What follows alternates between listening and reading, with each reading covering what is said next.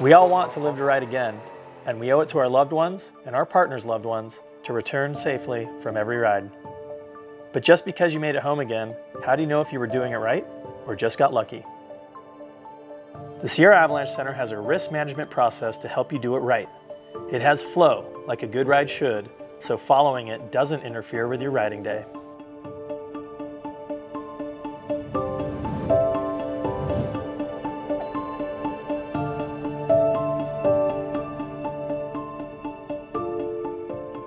Who else is going is a more important question than most of us realize. Over 90% of avalanche accidents are caused by the people involved. Clearly, the people we ride with and the choices we make together are at least as important as other factors like conditions and terrain. You might try to be exclusive about who you ride with, but in reality, none of us makes the perfect riding partner. Consider the qualities that each person contributes to the team and plan the day accordingly. A great riding crew is the foundation for a successful day.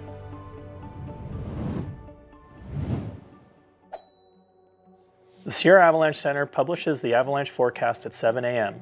Teach yourself how to get the most out of it by reading it every day. If you find any unfamiliar terms, use the links to learn more. The avalanche problem starts with the avalanche type. Each type behaves differently and deserves different safety margins and group management techniques. The next component of the avalanche problem is the anticipated location. The locator rows shows the general aspects and elevations where that avalanche type will most likely exist.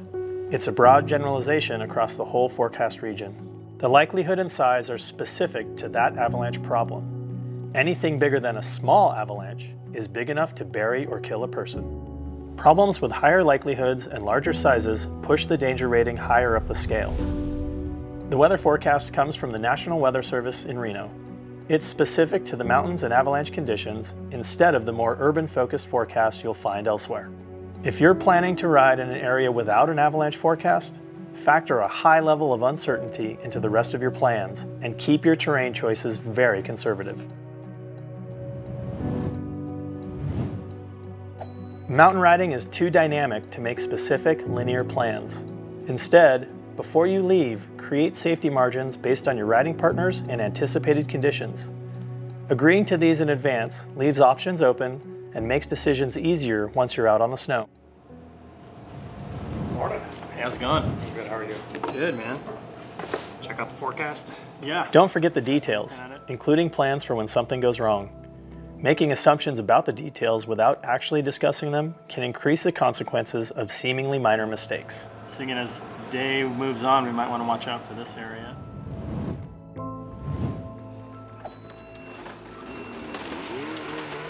Now remember you guys, we were looking at the forecast, moderate danger rating today. Got isolated wind slabs out there and then the potential of loose wet in the afternoon. So stop to talk several times throughout the day.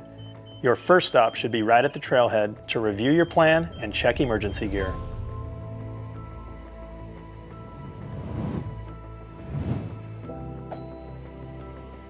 Manage your group for conditions and terrain by using the right spacing, spotting, and communication techniques.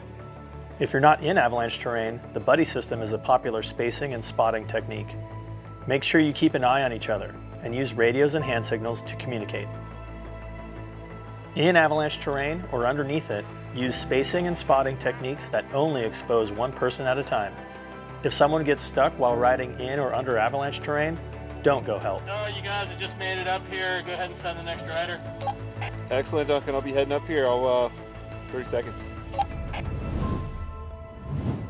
Maintain awareness of conditions by using the Conditions Alerts checklist. Do you see any current or recent avalanches? Are there other signs of instability like shooting cracks on test slopes or reactive snowpack tests? Does the advisory mention a persistent problem, or are there facets in the snowpack? Is there current or recent loading from snowfall, wind, or rain? The more conditions alerts you observe, the more terrain alerts you need to stay away from.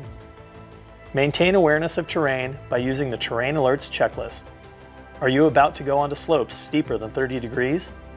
If so, is it an obvious avalanche path? Are there trigger points or terrain traps? Does this terrain match where the forecast warned avalanches could occur?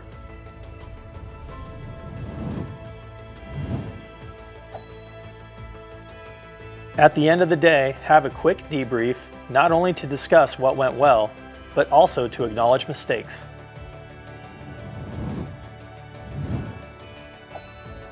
Submitting observations to the Avalanche Center is a valuable way to end your day. Summarizing the conditions you observed helps with lifelong learning and also contributes to the greater community. Following this daily flow is not only an effective way to manage your avalanche risk. With practice, it's also an efficient way to structure your ride that feels natural and doesn't get in the way of having fun on the snow.